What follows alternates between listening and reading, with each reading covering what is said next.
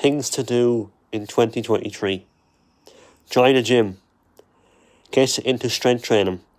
Whether it's full body training, whether it's CrossFit, whether it's working on a bit of cardio. Keep yourself as fit and active as possible. Travel the world. Take in different countries, different cultures. Whether it's all across America, whether it's Australia, Canada, all around Europe. See the world as much as you can. You only get one chance to do it.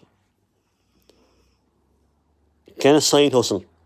Whether it's making money online with drop shipping, print on demand, start a YouTube channel. These things will make you financially secure, so you don't have to work all your life doing things you hate.